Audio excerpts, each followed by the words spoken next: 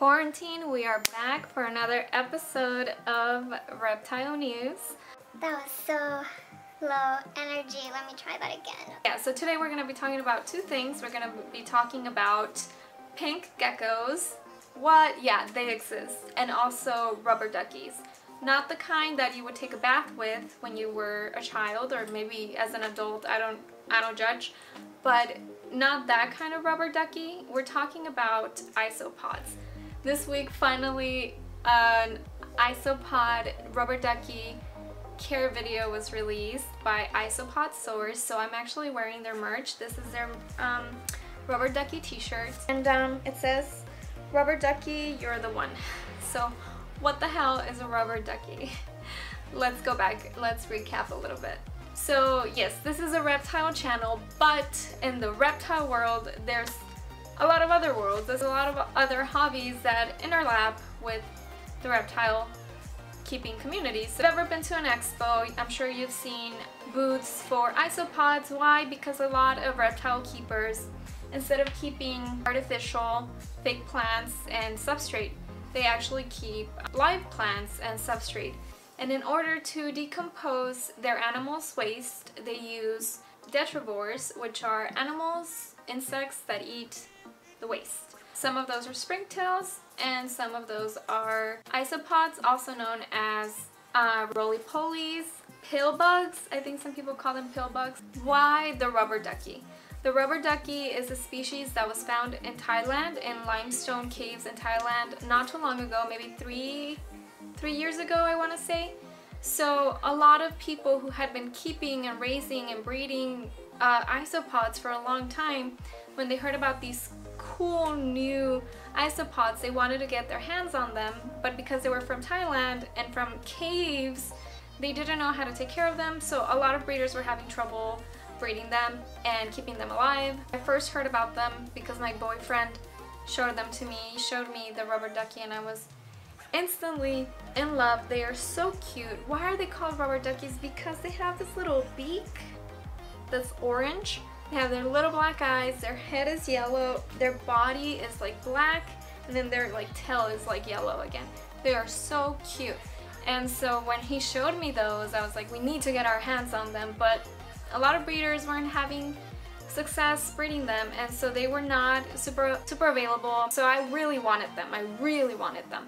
And what do you know? The only online seller that I could find that was successfully breeding them and selling them was Isopod Source. They have amazing customer service, so I went ahead and I purchased some duckies from them. That was in 2019, and then we bought some more this year. Actually, like a month ago when they released this t-shirt, that's when I bought the duckies. And so now we have a little colony, and yeah, they're just super cute. You're gonna see some footage.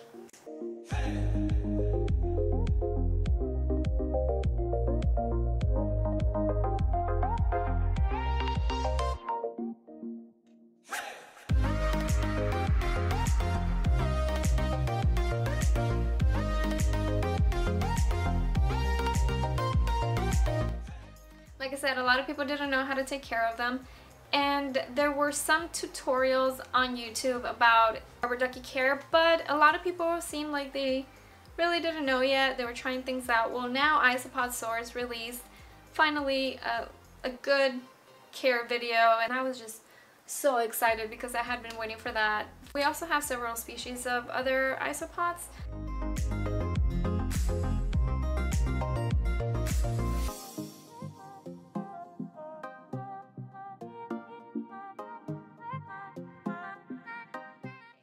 To the next exciting news. This past Easter, French Morphs, which is a crested gecko breeder that most of our geckos come from, French Morphs had a special release of pink crested geckos. I know that sounds crazy, but it's real. Check it out.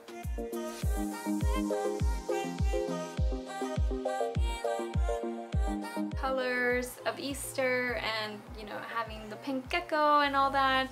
Super fun, super creative. French Morphs is one of the few breeders that has the pink line crested gecko. when I heard about a pink crested gecko, again, I had to get my hands on one of them. And so we purchased a female cresty from them about two years ago. And now she's really big. So you're gonna see some footage of her.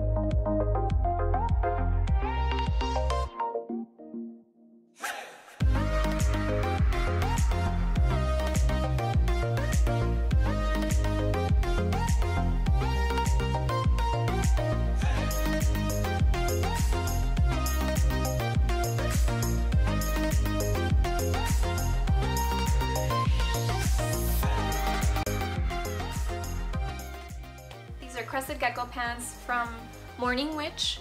So if you're interested, check them out. I'm gonna put the links, all links will be in the description like always.